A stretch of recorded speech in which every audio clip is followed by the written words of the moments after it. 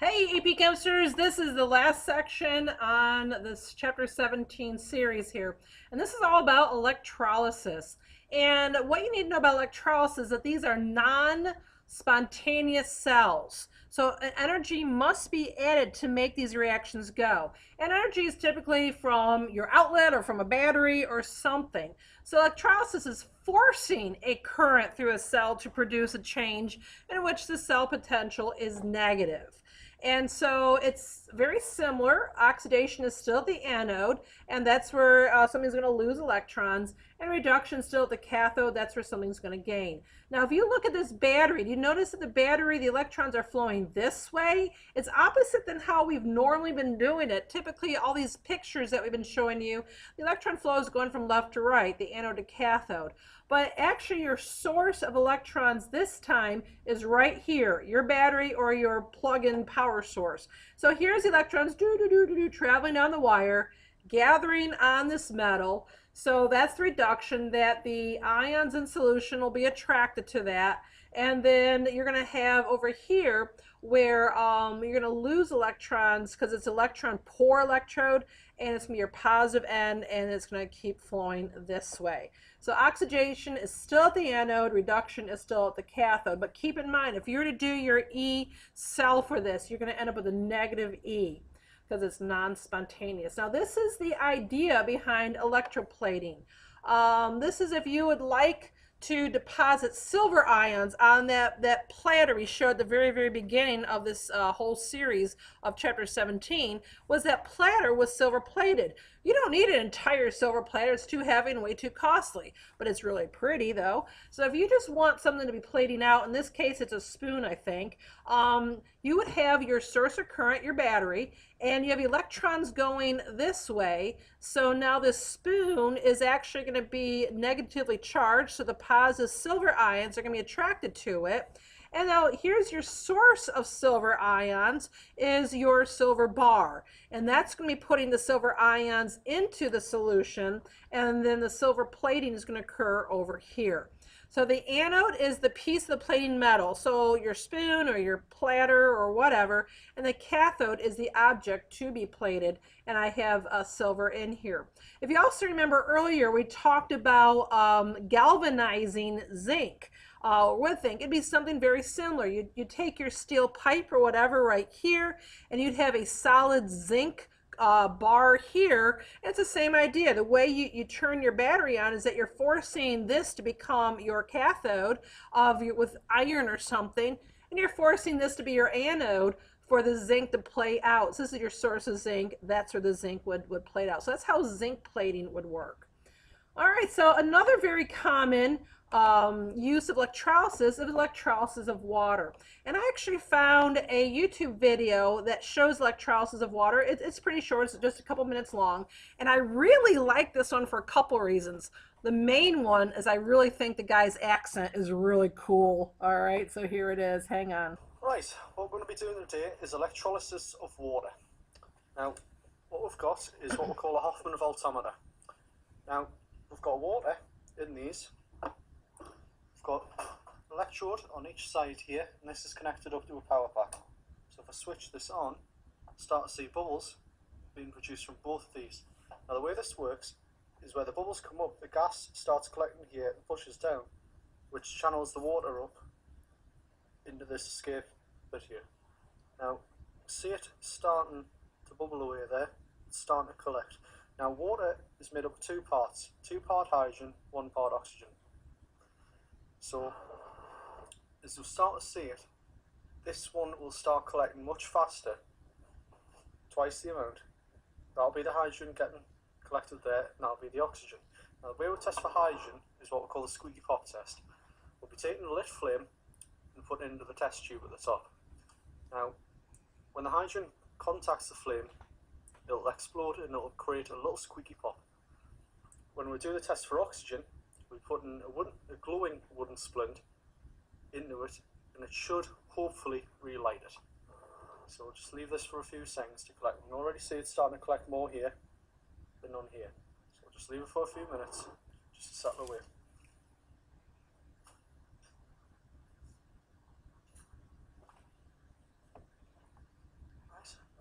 hopefully should be enough hydrogen that we can test with. So just going to light the splint up and we'll do.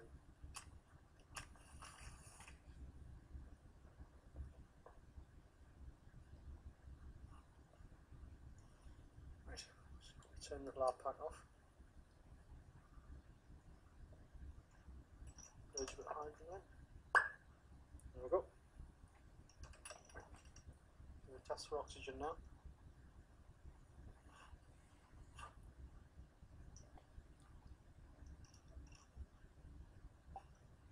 Yeah, there we go. Let's relit the splint.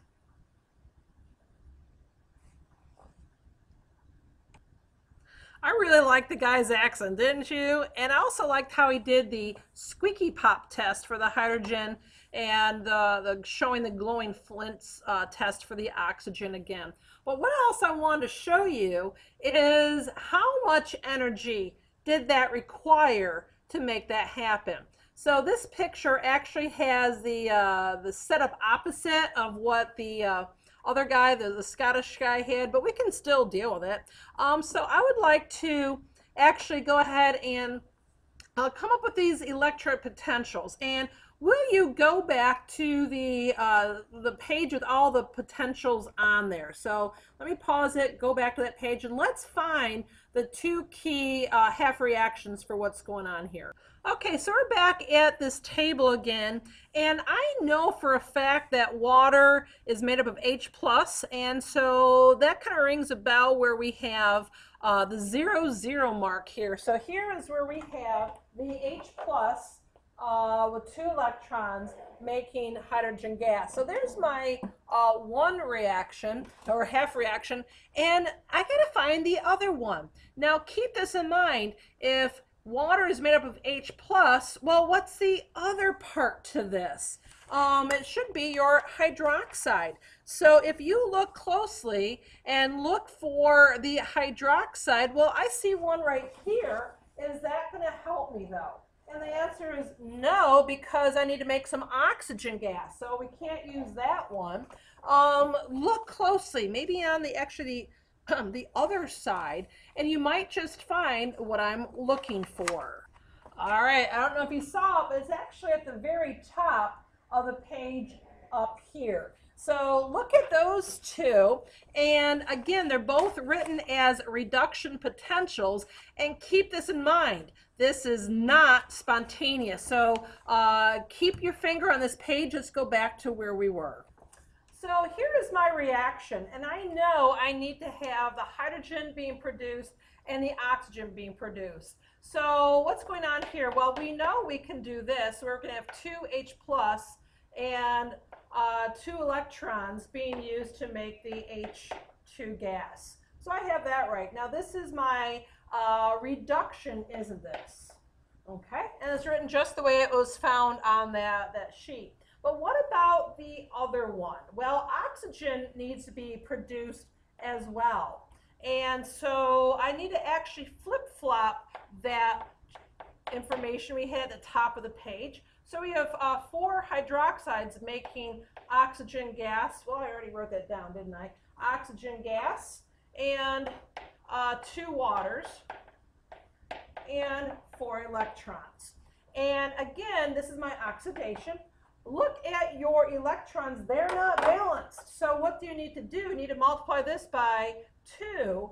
And what is our entire reaction? We have 4H+ plus 4OH minus. That makes sense. My electrons canceled out, and now I have 2H2 plus 2O2, and then 2 H2Os. But what do you notice about my waters? Well, if this is going to add up to 4 H2Os, and here I have 2 H2Os, these are going to cancel out, so I have 2 H2O yielding 2 H2 plus O2 here. Actually, it just should be O2, not 2O2. Sorry about that.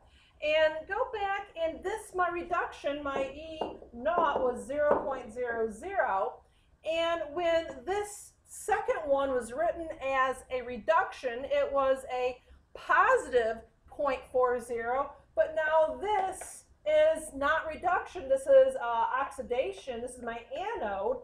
And so it's negative 0.40 volts. I had to switch the sign. So the E of the cell is 0.40, but negative 4.0 voltage. And again, that's showing you that this is not spontaneous. And boy, am I glad it's not spontaneous, because then water would just start separating out into its elements, and heaven forbid we have an open flame nearby, because it'd all blow up. So I'm really glad that it is a non-spontaneous, that it needs an outside source to make it work. All right, electrolysis of mixtures of ions. Hopefully you see the most easily reduced metals, the highest values of the E cell will be plated out first. So if you have a mixture of stuff, the one that's easiest will plate out. Hopefully that makes sense to you. Now, the stoichiometry, the electrolytic process, there are these different steps, but I always thought that factor labeling made a lot more sense in keeping and memorizing these 4 steps. But basically what you need to do is convert current and time to the quantity of charge in coulombs, convert the quantity of coulombs to moles of electrons, convert moles of electrons to moles of substance, and then convert moles of substance to grams of substance. That's fairly, in my book, kind of cumbersome to keep that all memorized. Instead, I do this. Let your factor labeling get you through. So let's check out the next problem. How long must a current of 5.0 amps, and again, look at your units of what an ampere is, 1 coulomb per second, be applied to a solution of silver ions to produce 10.5 grams of silver? So again, what are we looking for? We're looking for time, and this is in seconds. So I'm going to ask myself, how many seconds will it take to produce that many grams of silver? And as you know, we can go grams, periodic table, and look up the mass of silver. And I believe it is 107.87 grams are in 1 mole of silver. Well, I need to get to something to do with moles of electrons, don't I? So 1 mole of silver ion produces 1 mole of electrons. And then what was a Faraday? If you remember, a Faraday was 96,485 coulombs per 1 mole of electrons. Well, let's keep going. Coulombs need to go on the bottom. And hey, look at this. If coulombs are on the bottom, I can always put seconds on top. That is my link to going between time and this coulomb idea. And so it is 5 amperes, so I need to put the 5 down at the bottom and the 1 second on top. And check this out. I didn't memorize the steps. I did my factor labeling. Grams cancels out. Moles of silver cancels out. Moles of electrons cancel out. Coulombs cancel out. Seconds are on top. I am looking for time. Boy, life is good. So when I get done with this, the problem is it's 1.88 times 10 to the 3rd seconds, or 1,880 seconds. They didn't ask you, but could we find out how many minutes that is? How many minutes are in 1880 seconds? There are 60 seconds in 1 minute, and that ends up being roughly a half an hour. So if you want to produce that much silver on your spoon or on your platter or something, you got to let it run for 31.3 minutes. Finally, we have problem number 16. An acidic solution contains those ions. Using the E values listed, give the order and oxidizing ability of these species and predict which one will reduce it to cathode at the lowest voltage. So if I had a mixture of those 3 ions, which one's going to plate out first is basically what they're asking you. So let's look up those things and come right back. All right, so if I have those 3 things in solution, which one will be reduced first or at the lowest voltage? Well, again, if you go back and look at your notes, you said that one of the highest potential is most easily reduced. So if you were going to ask yourself in what order, well, it's kind of in the order in which they gave you. And that's the end. So hopefully this was a good chapter for you. Hope spring break is going well for you. Make sure you do the assigned problems, and we'll see you when we come back. Bye.